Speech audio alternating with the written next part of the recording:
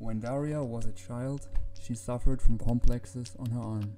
It seemed that these red spots on her arm are very ugly and all people would see them. In fact, that was not the case. Even her parents always said that it was just her distinctive feature, but it didn't help. In high school, she wore long sleeves, so none of her classmates knew about her features. At the age of 22, she became interested in tattoo art and had an obsession to cover the spots on her arm, because she has seen how beautiful and skillful it can be and how limitless human imagination is. Finally, Daria found a good artist in her city, but still had no idea about the tattoo design. After a while, she realized that she would like to wear rose hips.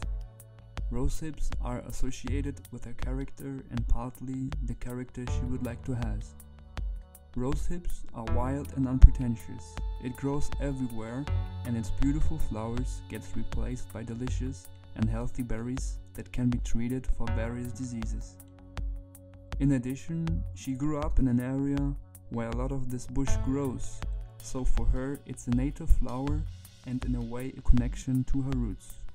After some time, Daria decided to become a tattoo artist as well.